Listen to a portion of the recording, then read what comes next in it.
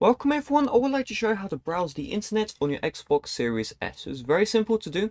All you need to do is first of all on the controller itself, click on the Xbox button, and then you want to click on My Games and Apps, see all. You want to navigate to Apps, and you want to find the Edge browser. So you can see it right here, Microsoft Edge.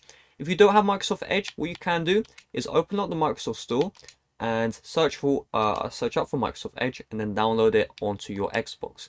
This is the official browser by Microsoft, and when we open it up, we'll be able to access the internet. It really is that simple. So if you're wondering, just for the fun of it, the Nintendo Switch, to access the internet, you need to modify your router.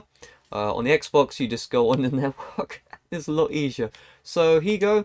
You can see, you can mess around. You use the left analog stick to control. Of course, A to do a click, B to go back. And yeah, it's actually pretty darn cool that this exists in the first place. Of course, this is like an app. So if you just click on the Xbox button, home, that will bring you to the home screen. Click on Start on the Edge, quit, and then that will close out the browser. So that being said, thanks for watching. See you guys later. Bye bye.